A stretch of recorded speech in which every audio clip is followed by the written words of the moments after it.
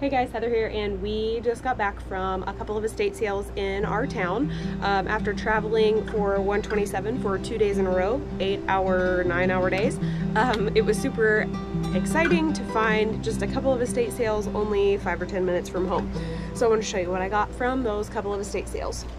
Got these really sweet handmade, let me back up a little bit, sweaters with Donald Duck and Mickey Mouse.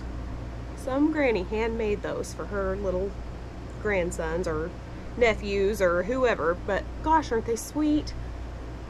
They're perfect shape. Picked up the they were upside down in the bin. That's just nice. Good job. Let me get them all put back in there so I know that they're safe. This came unglued, that's what it was. Okay. Careful with this guy. These are vintage Hallmark centerpieces. So there's the clown, and it's called Hallmark Plans a Party, and he's the clown. He's 16.5 inches tall, and he just is one of those little pineapple guys that just folds out. There's also a watering can, perfect for a vintage bridal shower, or a baby sprinkle, like a little girl sprinkle for a mom who's had already a baby girl, but you want to have a little sprinkle instead of a big shower. Be cute to have a watering can theme. And then another little baby or birthday party one. It's a little cutesy teddy bear, all from Hallmark. They are not dated, but based on the pictures and things, I'm guessing 70s. So I thought those were really cute. I've never seen those. What is this? I picked up this, actually this wasn't from the estate sale, but I had washed it, so it's from a couple of hauls ago. I don't even remember when I got this, but it is a vintage Walmart Basic Editions denim shirt, but it is lined with fleece here, and in the sleeves they are quilted and lined. I actually got it thinking that I would wear it, but it is an extra large, and I love a good like oversized shirt and oversized sweatshirt, especially because it's warm and cozy, but this is like way oversized. So I'm gonna put it on Etsy because it is vintage Walmart 90s Basic Editions. Back to the estate sale, the mister found this portable tape recorder cassette situation. The whole thing is in there, every little part and piece, and it is in mint beautiful condition. Let me pop out that main section and show you. Isn't that perfect? So shiny, so perfect. The pops of blue, even the little extra cassettes are in there for recording on. It's just in mint condition, so we couldn't hardly pass that up. Other than the box is missing one flap, but other than that, it's still pretty darn good.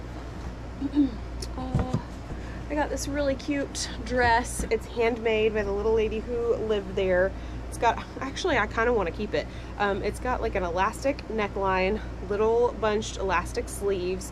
It's long, would probably go, I'm 5'7", and it would probably go, you know, just almost to my ankles, but it doesn't stop there.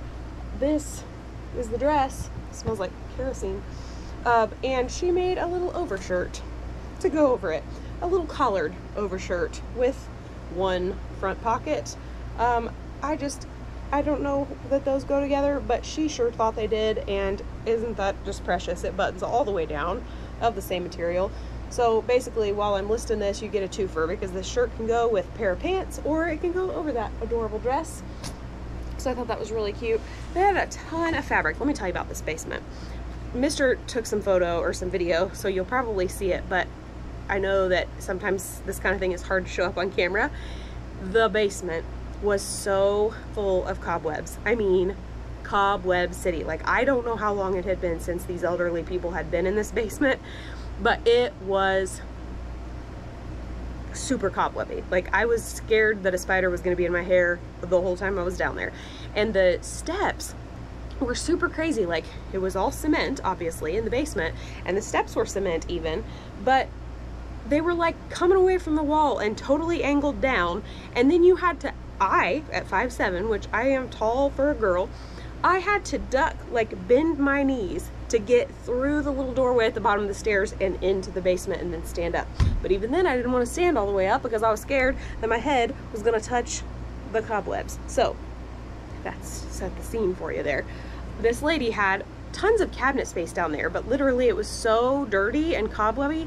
I mean, it had to have been years since anybody had been down there. I imagine at one point they had it totally magnificently spotless because she had a whole wall of cabinets full of fabrics and sewing supplies and decorations and things. So I'm sure that at one point she had that magnificently stored and meticulously stored. But now, after yesterday, they said a ton of people went through the estate sale and we weren't in town, so we didn't get to go.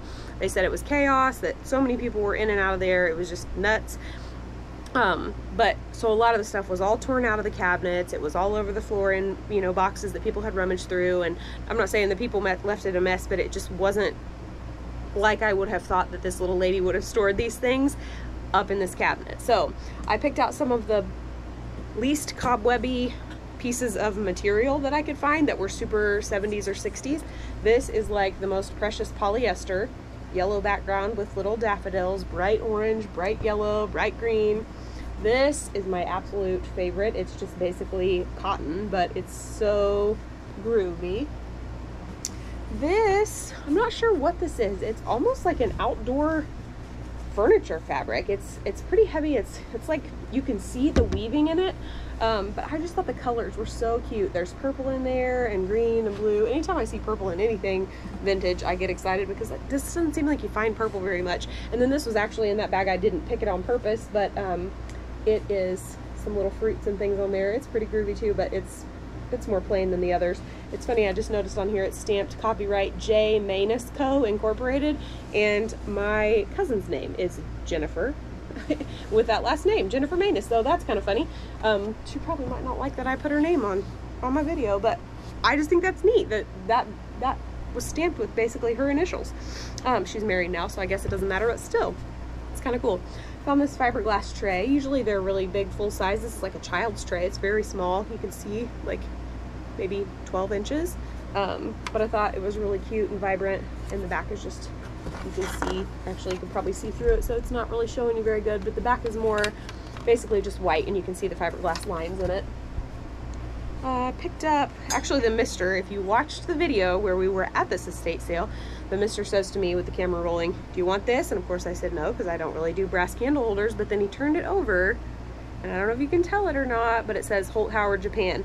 And he happened to ask the people running the sale, do they know where the other one was? And they said no, but then the next thing you know, they told us when we were in the basement that they found the other one in the house and the guy had put it aside for us upstairs, so while we were digging in the basement. So that was super nice of them to find that, and they both have their Holt Howard Japan stickers on the bottom, so that was kind of cool. I didn't even realize Holt Howard made something like brass, but I know he was it was like a dollar dime store brand, so it's not surprising that they made candle holders. I got the Selecto Deluxe tie rack made in the USA in the original box. Oops, the screws are still there to attach it to the wall to hang your ties. It's wooden on the back, which I thought was cute. Keep those screws in there so they don't get lost. This beautiful tray that was marked 1971 on the back. And we picked up these cool, in the original box, leather boots in a size 5.5. The color is Ian. The lady at the sale told us that her parents bought them for her back in the day when she was young.